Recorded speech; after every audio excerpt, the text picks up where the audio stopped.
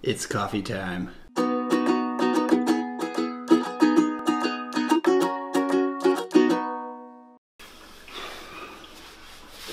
Oh, I'm so tired. Morning, friends. Hope everyone is having a wonderful weekend. It is Sunday morning. Woke up at 7 o'clock this morning. I don't know why. So because I'm so tired and because it's so early, I thought this would be a great time to test and review the Bodum French Press. We got this last weekend for Katie's bridal shower, and I have been dying all week to use it, and now I finally have an opportunity to, and I'm really excited to test it out. I have never made French press coffee before.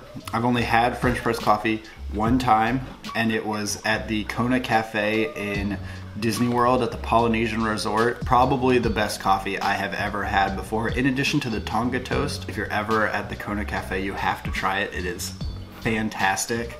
So I'm really excited to test this out. I really have no idea what I'm supposed to do. This is in French. I'm really excited to up my coffee game. I don't know if I really have much of a refined coffee palate, other than I know that good coffee tastes good. We're not using great coffee today. I really would have liked to get some better coffee, but we didn't really have a chance. So I'm using the Whole Foods brand Allegro Organic Mexico. We're gonna compare it against the just drip coffee maker back there. Let's get to pressing. I need some coffee.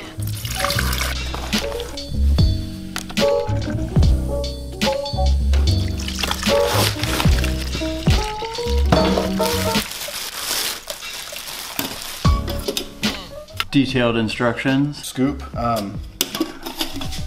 I'm also just realizing that when my sister moved out, she took the tea kettle with her, so I need to figure out how to heat up the water for this. I figured out the water situation. The coffee maker has a hot water dispenser. Voila! Water's heating up. I'm gonna put the coffee in this and get it ready. Step 1, place pot on a dry, flat, non-slip surface. Hold the handle firmly. Pull the plunger unit straight up and out of the pot.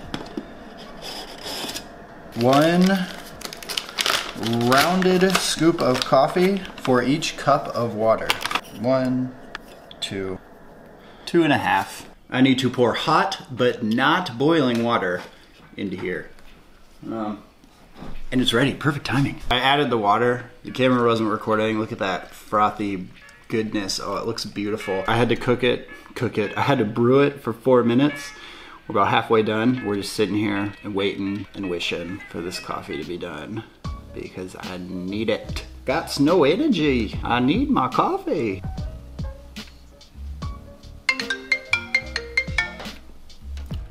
It's coffee time.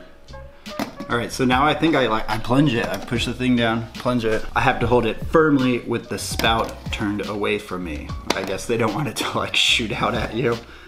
Here we go. Ooh. That wasn't as satisfying as I thought it was gonna be because I don't think I have enough water in here. I was really hoping to push it through some more resistance. I think it's ready. So we've got, I already poured it. The drip coffee is in the winter waffle land here, and the French press is gonna be in salt and straw here. Ooh. I used 2 cups of water, and it made one big cup of coffee. Usually drink my coffee with just a little bit of half and half. I'll probably put some in eventually, but to start out, just to get a purer taste, I'm gonna go with the black coffee. We're gonna start with the drip coffee because that's what I'm used to. It's what I normally drink. Get the baseline down. It's very scientific here. Oh, it smells good. It's good. It's like I said, I don't have a very refined palate, so I don't really get the tasting notes all the time. Sometimes I do. This is supposed to be creamy pecan milk chocolate. I guess I can kind of taste the chocolate a little bit.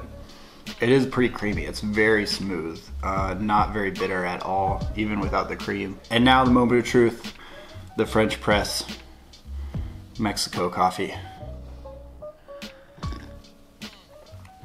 Oh, it definitely has a much different taste. I made it too weak. The drip maker, I tend to make very strong coffee.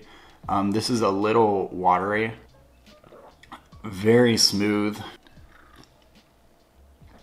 It is just a little weaker though. But I think that's just because it's the first time I've ever used this. So I'm getting used to it. I think I used way too much water and not enough coffee. For my preferences, the directions make weak coffee. It's hard to give a final verdict because I kind of messed it up. So for now, the win is going to go to the drip and the winter waffle land, with salt and straw in a close second here with the French press. I think if I used more water, actually if I used more coffee, I used too much water, I think was my problem. It would probably turn out a little bit better, but it was a fun process to make. It makes me feel real fancy. It's like an experience, even if I kind of screwed up the coffee a little bit. So this has been my first coffee review. Thank you guys for watching. I hope you enjoyed it. You learned how to kind of not make French press coffee. I'm gonna enjoy both of these cups of coffee now. I need a double straw. Oh, I wonder if I mix them, if they'd be good. But thank you. Remember to create the life that you love. We'll see you later. Bye.